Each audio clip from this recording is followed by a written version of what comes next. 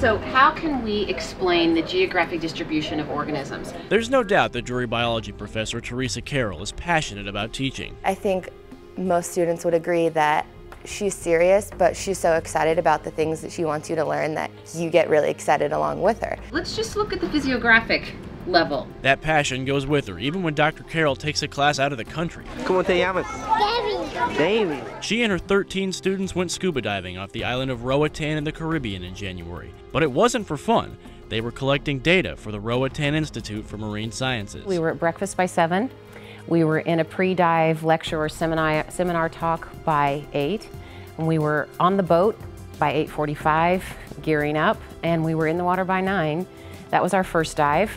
Come back, go to lunch, do another pre-dive discussion and data talk, and then get back for your second dive, typically around 1 or 2, and then come back, again, record data, work on analyzing your data, and then get ready for the evening. But one of those evenings had nothing to do with collecting data. It was to help the children of Roatan.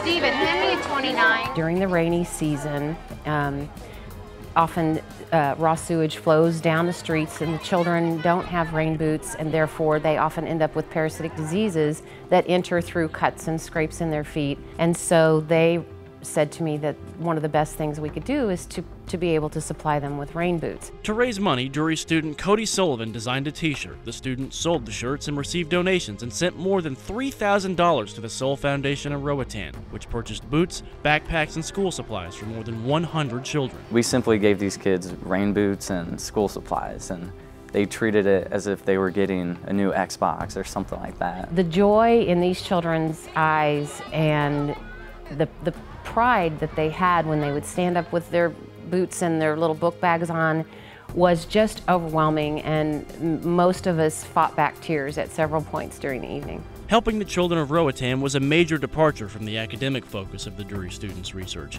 but it was an experience they'd like to repeat. When we went and gave the rain boots to the kids, it was, you know, we were cracking jokes on the way there, just being goofy because we were all so close with our class. And then we gave the rain boots to the kids, and while we were leaving, we were all quiet, and you know, we just kept saying, "This is the best day, let's do it again, like this was such a good day." Ready?